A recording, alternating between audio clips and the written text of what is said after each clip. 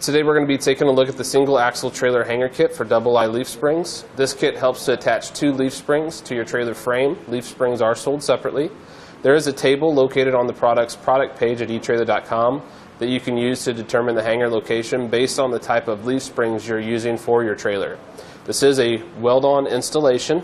It's going to achieve 4 inches or 4.5 inches of clearance between the trailer frame and the axle, depending on the axle size. You can see everything that it comes with laid out here on the table. These right here are going to be our front hangers. These are 1.5 inches tall. That measurement is going to be taken from the top of the hanger to the center of that hole right there, which is where the spring would install. So top to center is going to be 1.5 inches. Again, these are our front hangers. 2 of those are included.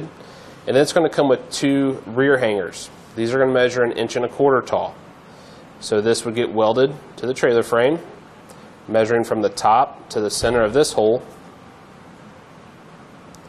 That's going to measure 1.25 inches. So that's how we get that height measurement on this hanger. It's also going to come with 4 shackle straps. Our shackle straps measure 3 1/8 inches. That measurement's taken from center of one hole to the center of the other. So center on center, 3 1/8 inches. It's also going to come with 6 bolts. These are going to measure 3 inches long. They're going to have a diameter of 9/16 of an inch. These are going to be our shackle bolts. And then it's going to come with the 9/16 inch diameter lock nuts.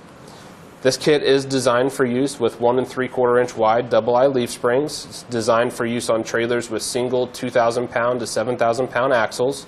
It does not include components for mounting the axle to the springs, and the kit does not include any bushings. So here on our front hangers, the springs installed directly into the front hanger with the included hardware. So this would go through the hanger and through the eye of the spring. And then the rear hanger is where the shackle straps are going to be used. So the shackle straps are designed for attaching the springs to the rear hangers. The straps attach to the hanger right here on the side, 1 on each side, and then your spring would attach to the straps with the included hardware.